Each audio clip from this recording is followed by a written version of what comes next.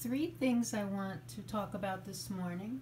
One is upcycling your jars. And where do I get such a wonderful jar?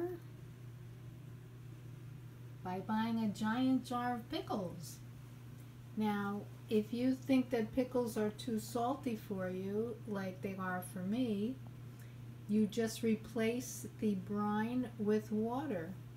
That's all. And you leave them soak for a while and they're not so salty anymore. Next subject.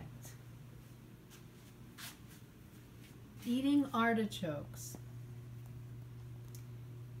Artichoke is very popular in Italian cuisine. Some people stuff bread stuffing under each leaf before they cook it. Some people take off the little thorns. They cut it off each leaf before they cook it. I just wash it and boil it, and when the leaves just fall off very easily when you touch them from the vegetable, then that means it's done. Now, each leaf has a vegetable on it. You just remove it with a spoon on the bottom of the leaf, and there it is. And it has an amazing taste, and I don't know how to describe it. Some people just remove that vegetable edible part with their front teeth.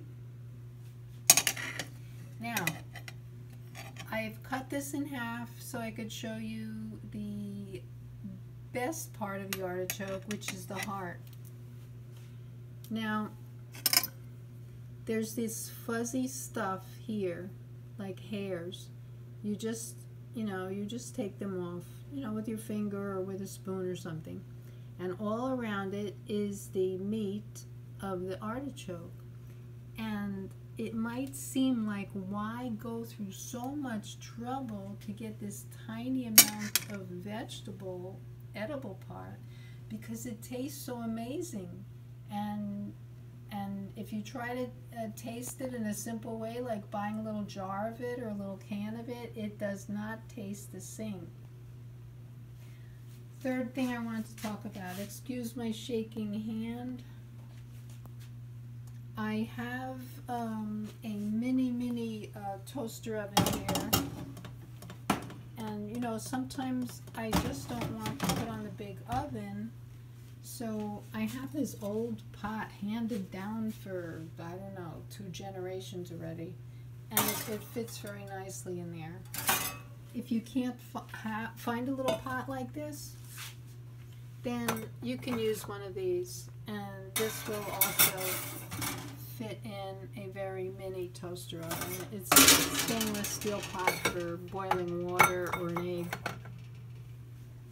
Anyway, this particular recipe, it's a basic recipe that I changed, of course. This is half of the little pie. And I have a whole grain crust. I can put the recipe below. And what I did was press the crust in, and then I sliced bananas, and I sliced fresh pear, and then I poured jarred applesauce all over it.